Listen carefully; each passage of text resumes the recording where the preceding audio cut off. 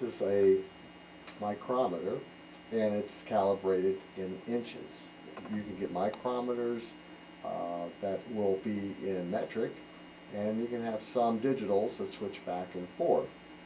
But this is a micrometer precision measuring instrument and calibrated to inches. Now this particular one can measure down to 10,000ths of an inch, 0.0001.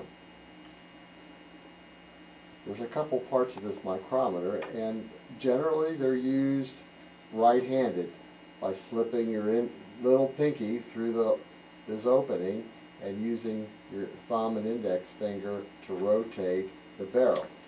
This is on a screw. As we open this up, the gap opens. Each division of the mic is 1,000th of an inch. So it goes and it lines up with the 0 on the barrel. So there's 5,000ths, 6,000ths, 10,000ths. A whole revolution will rotate to 25,000ths, and one division is seen on the barrel. 2 revolutions, you see 2 divisions, means 0.050 inches. A whole turn all the way out, you'll see a number on there that says 1, and that indicates at this right there a 0.1 inch. So that gap between there is 0.1 inch. Now the other scale up the barrel is for the 10,000ths of an inch. And the way that works is once you have a setting, you read which number across here, and at the 0 point, so this is 20, this would read 0.498, and some more because this 0 is past that, so it's 0.498, and then I move and find which one of these lines line up the best, which appears to be a 4. So I would read that as 0.4984, 10,000ths of an inch. Most people don't measure the 10,000ths of an inch, but that scale is there. So if down to 1,000th of an inch would be 0.498.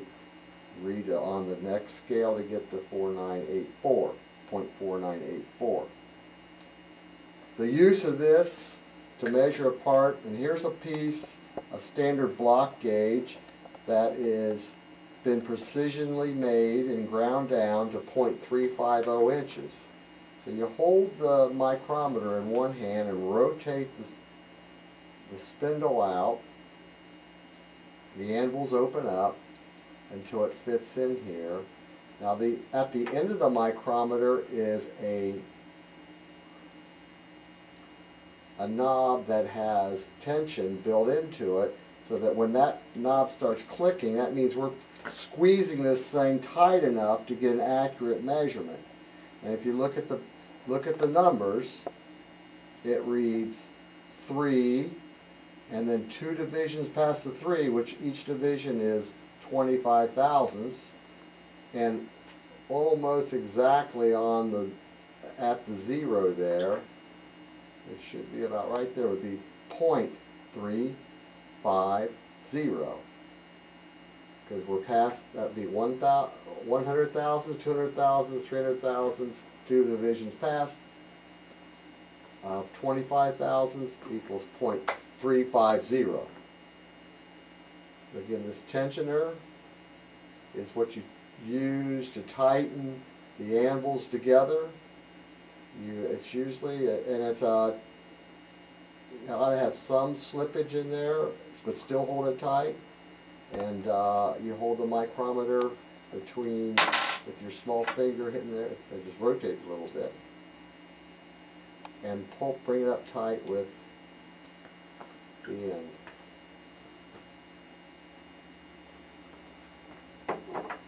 The next device